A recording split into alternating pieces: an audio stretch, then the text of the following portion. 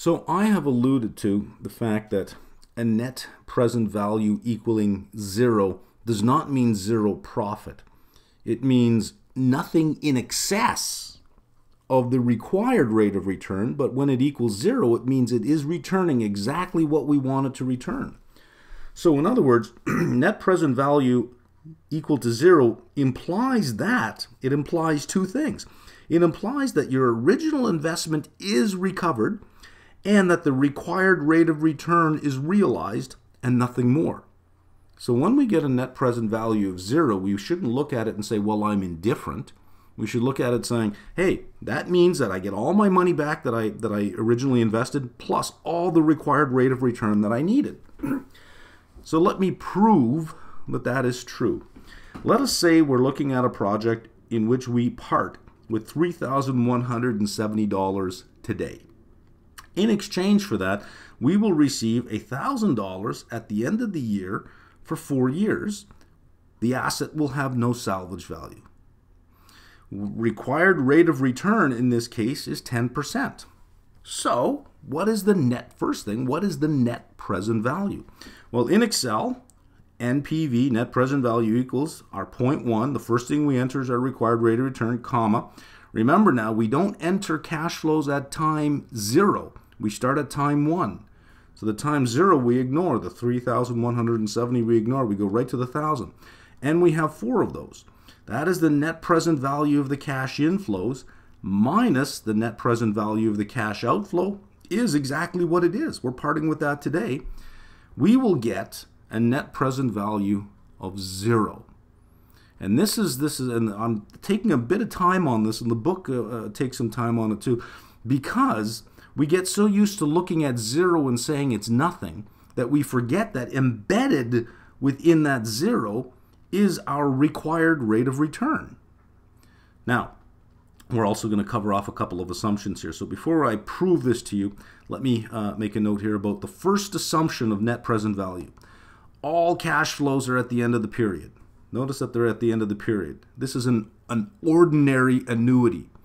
Now, the reason we make a point of saying it's at the end of the period because it's not really true.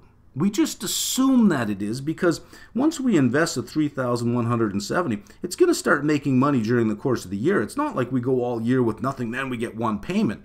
It's during the full year it will return $1,000. During the second year it will return another $1,000. So if we want to be a little more precise, we might say that, well, the cash flows really occur in the middle of the year because we get some at the beginning and some at the end, if it's continuous. We don't know if it's continuous. We don't know what the distribution of the income looks like. So we simply make the simplifying assumption that it occurs at the end of the period. It does not reflect reality. I'll tell you that right now. So if you're struggling with this thing, but it doesn't make sense. Well, it's not supposed to. It's just supposed to get us close. It's an estimate. So we assume, we make the simplifying assumption that all the cash flows just happen at the end of the period, and let's just leave it at that. Okay? So let's see if this actually works. Let's see if a net present value of 0 does these two things. We want our original investment back, and we want our full required rate of return. So let's go. We invest $3,170 today. We'll get a cash inflow of $1,000. But we need a 10% ROI. Our investment is $3,170.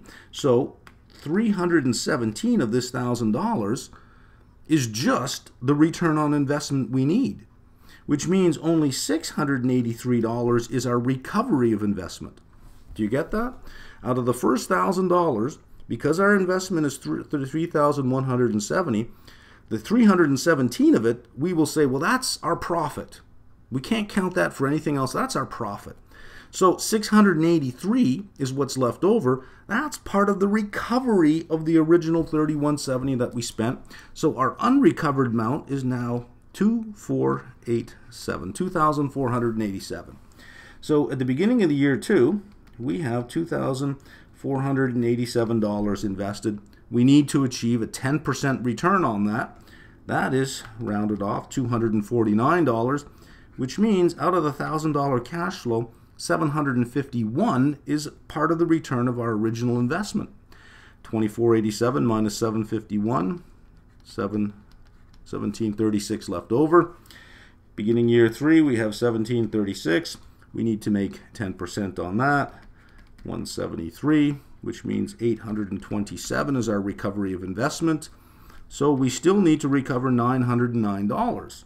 Going into year 4, we have 909. 10% of that is $91, which means our recovery of investment is 909. Amount recovered is 0. Sorry, unrecovered amount now is 0. So I have shown you now that by removing the 10%, we completely recover our investment. We completely recover our investment. Here's recovery of investment here. If we add up all these numbers, we get to $3,170. And you can see that we've taken 10% every year out on ROI. So we've gotten our 10% and nothing more. We've recovered our investment and nothing more. So let's make another assumption. I'll show you another assumption. Assumption number 2. These are the 2 big assumptions of net present value. All cash flows can be reinvested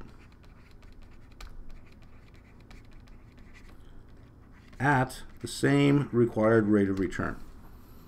So in other words, this $317 can be reinvested at 10% for 3 years. This $249 can be reinvested at 10% for 2 years.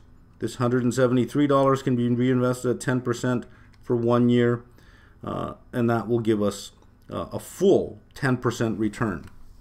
We're assuming 2 things. What I've done here, I've shown you, well, let me just clear that up. I've shown you 2 things here. I have shown you that a net present value of 0 implies 2 things. It implies that our original investment is recovered and that our required rate of return is realized. So anything greater than 0 is an automatic accept. Anything less than 0 is an automatic reject. I've also shown you the 2 assumptions that underlie net present value. Assumption number 1, all cash flows are at the end of the period. And number 2, all cash flows can be reinvested at the same rate of return. So that when we get this cash flow, this ROI of $317 in the first year, then we want to invest that in other projects that have a net present value greater than 0 as well. Where that fails is when you look at a company that year over year just piles up cash on its balance sheet. Well, that cash is not being reinvested at the required rate of return. That is idle cash. That should be a problem. For you as an investor, you should be saying, you're not putting that money to work. Give it back to me then. I'm the shareholder. So this actually, this assumption here actually gives you some idea of how you can evaluate a company that really just collects a lot of cash. If it's not paying it back in dividends and it's not reinvesting it, it's underperforming its cost of capital, isn't it? So this was a nice little screen to go through because we got 2 things out of the way. We got a proof of a positive net present value being an accept, and we've covered off our 2 assumptions. Don't forget these 2 assumptions now. We've covered off our 2 assumptions that underlie all of net present value. Well, let's take a minute and just talk about the discount rate. How are we discounting these cash flows? Where do we get that discount rate? Well, typically, when you take a course in corporate finance, you will learn that it is the weighted average cost of capital, and we just shorten it to WACC. So whenever you see WACC, you know that that is a discount rate applied to cash flows to evaluate projects. Well, that's a lot of words. Weighted average cost of capital. What does it all mean? Well, let's break it down, and I'll show you where every word comes from. The cost of capital. Well, capital comes in 2 forms, right? It comes in either debt or equity. And what we want to know is, well, what proportion of our assets are financed with debt? What proportion of our assets are financed with equity? So we'll take debt and we'll divide it by debt plus equity and we'll get some percent. Then we'll take our equity and we'll divide it by debt plus equity and we'll get 1 minus X percent. So if debt represents X percent of our financing, equity must represent 1 minus x, because these two fractions, if you add these two together, they will equal debt plus equity over debt plus equity, which equals 1.